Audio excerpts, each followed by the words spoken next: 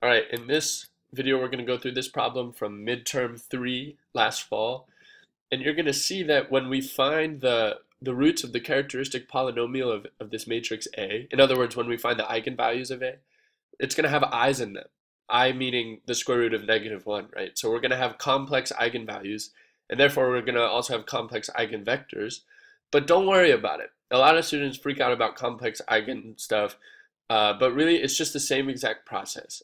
It's just the algebra is a little more tricky because you have to work with i's and stuff. So I'm assuming you have that background. But let's just jump into this. So part A says, find the characteristic polynomial f of lambda of A. And so in order to get this problem right, you have to know what is the characteristic polynomial. How do you find that? Well, the characteristic polynomial, if you remember, is just the polynomial you get when you find the determinant of A minus lambda I. So f of lambda, the characteristic polynomial, is equal to the determinant of A minus lambda I. In this case, I is the identity matrix, the 2 by 2 identity matrix. So let's do that. So what is A minus lambda I? What is that matrix? Sorry, I have a cold, so I have a stuffy nose. So you get 1 minus lambda, 1, -1, 1 minus lambda. Okay, so we want to find the determinant of that. So then we can say the determinant of that, f of lambda, that's the characteristic polynomial. So the determinant, remember, you just do this product minus this product. So you get 1 minus lambda squared, and then minus -1. Be careful. Minus -1 is +1. So this is the characteristic polynomial. Don't set it equal to 0. That's like how you find the roots of the characteristic polynomial, right? It's just asking for the polynomial itself. So don't give an equation where you say that it equals 0. Just give the polynomial. So you can just like wrap it up here and circle this polynomial, and that's your answer to A. But later, like for part B, we have to find the actual eigenvalues of A. So we have to find the roots of this polynomial. So we're going to want to put it in the form like A lambda squared plus B lambda plus C. So we can use the quadratic formula. So I'm going to do that. So first, we can just box this up. That's our answer to part A. And then for part B, we want to find, it says find the eigenvalues of A, real and complex. And to do that, we're going to use the quadratic formula. In the quadratic formula, you need it in that special form. So let's rearrange this polynomial. We're going to FOIL this. So we're going to get lambda squared minus 2 lambda plus 1. That's by foiling this, and then plus 1 again from this guy.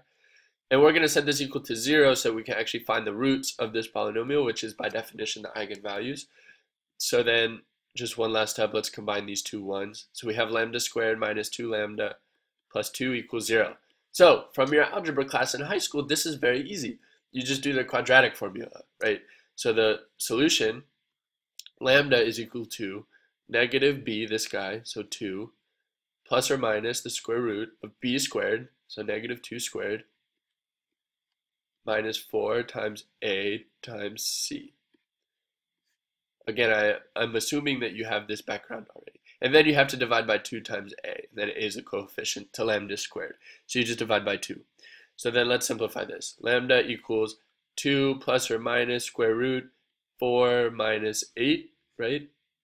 Over 2. Uh-oh, it looks like this discriminant is going to be negative, which means that you have complex roots, but that's okay. We're just going to keep pushing forward with the complex eigenvalues, and you're going to see that the process is the same. It's just a little hairier algebra, a little bit more hairy algebra. So then this is what? 2 plus or minus 2 times I over 2, or 1 plus or minus I. So look, these are our eigenvalues. One eigenvalue is 1 plus I, and the other eigenvalue is 1 minus I. So there we go. Here we go. Here's our two eigenvalues, 1 plus I and 1 minus I. That's our answer for part B. And then part C is, for each eigenvalue, find a corresponding eigenvector. Again, it's the same exact process if you remember. So for part C, we just have to find a vector that satisfies A minus lambda I times our vector, this is going to be our eigenvector, equals 0. And watch the previous videos in this series if you don't remember where this comes from, but we just have to find a vector in the null space of A minus lambda I. So let's do that. Remember, you have to do it for each eigenvalue though. So for lambda, let's just pick one. Let's pick the positive eigenvalue, meaning like 1 plus I. So for lambda equals 1 plus I, we're going to have our matrix A minus lambda I. What is that? Well, our original A was, let's see, 1, 1, negative 1, 1. And we're just going to take from the main diagonal, we're going to subtract off a 1 plus I. So here we have 1 minus lambda, 1, negative 1, 1 minus lambda. Like I said, same exact process, it's just a little bit harder algebra. And then we're going to do this times v, our eigenvector, has to equal 0, 0. And we just have to solve this matrix equation for v. And to do that, first let's simplify up our matrix here, our matrix A minus lambda I. You can see we'll have some good cancellations. We get this 1 minus 1 is 0. So this top left entry is just I. Then we have 1, negative 1. Same thing down here, 1 minus 1 is 0. Oh, this should be a negative I, right? And then here we have 1 minus 1 plus I. So that's going to be negative I. And then this times v equals 0. So how do we find this v? Well, you can put it in an augmented matrix and write the solution set to this equation in parametric vector form. That'll give you all the possible v's in a very rigorous way. So let's just do that. So how did we solve this before when we didn't have complex stuff? We're going to use the same approach. We just make an augmented matrix.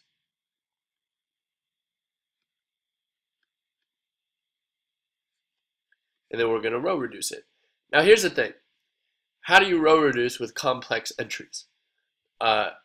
You could work with it the same way. You could try to get like a 1 up here. Like you could multiply the top row by I. You could multiply the top row by I and get this first entry would be negative I squared. And then negative I squared, that's negative times negative 1, which is positive 1. And you would get like a 1 up here in this pivot position. And you could continue like that. But there's like a shortcut that I just want to tell you guys. This is very important. If you remember, we found lambda such that the determinant of A minus lambda I equals 0. And so if the determinant of this matrix here, if we know that the determinant of it is 0, by the invertible matrix theorem, we can say a lot of other things about the matrix too. We could say, for example, that the columns are linearly dependent. And if the columns of a 2 by 2 matrix are linearly dependent, that means the columns are scalar multiples of each other. Well, we could go through with the same logic about the row vectors and say that the row vectors are scalar multiples of each other. If the row vectors are scalar multiples of each other, can't we just say that through some row operation we can just get rid of the second row completely and say that this augmented matrix is row equivalent to negative I, 1, 0, and then just 0, 0, 0 on the bottom? Can't we say that if the rows are scalar multiples of each other, we could just find some appropriate scalar to scale row 2 by, or row 1 by, and then do row replacement and just get rid of that second row. So that's just a shortcut. If you don't want to go through that whole mess of like, oh my god, what, I have to multiply by a negative I, and how do I work with all these complex entries? That's a shortcut. Okay, so now we've gotten it here. Let's go one more step so that we can get a 1 up in the top left, so we can get this in reduced row echelon form. So let's multiply by I. Let's scale the first row by I. If we do that, we get negative I squared, I, and 0, 0, 0, 0. And then this is, it's actually just equal to, not even row equivalent. It's equal to negative I squared is 1 because I is square root of negative 1.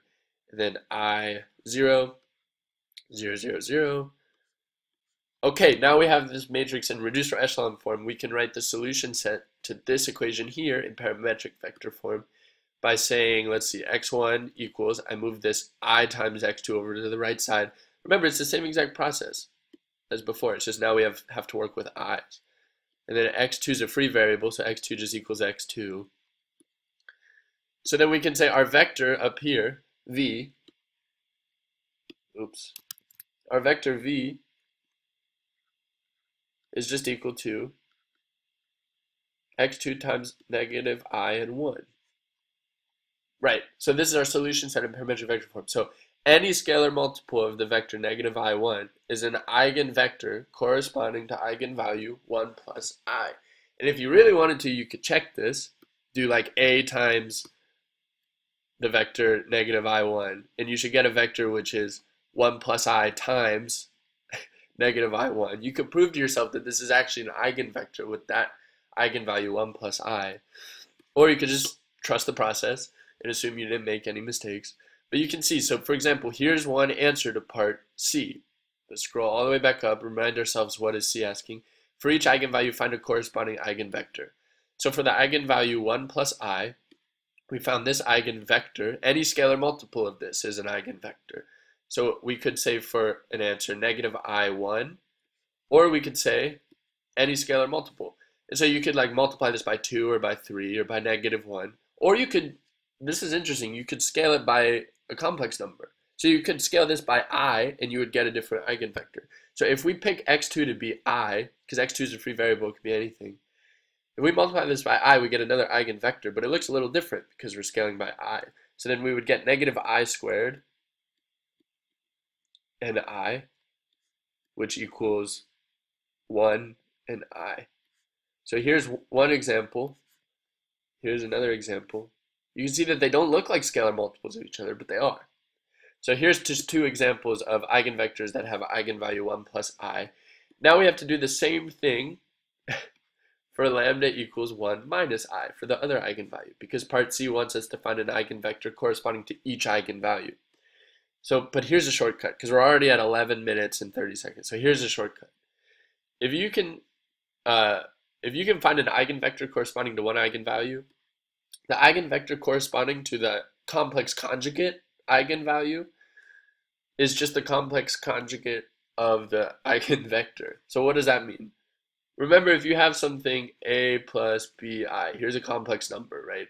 The complex conjugate is a minus bi. So the complex conjugate is you just take negative 1 times the imaginary part, okay? So you can see that this eigenvalue 1 minus I is the complex conjugate of our previous eigenvalue 1 plus I. And so here's the theorem. It says that the eigenvector corresponding to this complex conjugate eigenvalue 1 minus I is the complex conjugate of the eigenvector that we found for lambda equals 1 plus I. So we could pick any of these. Let's pick the first one. The complex conjugate of negative I1, right? So if we know the eigenvector for lambda plus I, then we just immediately know the eigenvector for lambda minus I. It's the complex conjugate of this vector, negative I1. And so, but how do we find the complex conjugate of a vector? Well, you just go through each entry of the vector, and anywhere you see an imaginary part, you just take a negative. So this whole thing, the complex conjugate of this vector is just, we go through each entry. So the first entry, we take the imaginary part of the first entry and we change the sign. So negative I becomes positive I. The second entry, we take the negative of any imaginary part. Well, there is no imaginary part, so the second entry stays the same. So there we go. We've found this vector is an eigenvector corresponding to eigenvalue 1 minus I. Okay, I hope that clears up eigenvectors and eigenvalues when they're complex numbers. It's really not as bad as a lot of students make it out to be. It's the same process, just a little bit more hairy algebra because you have to deal with i's.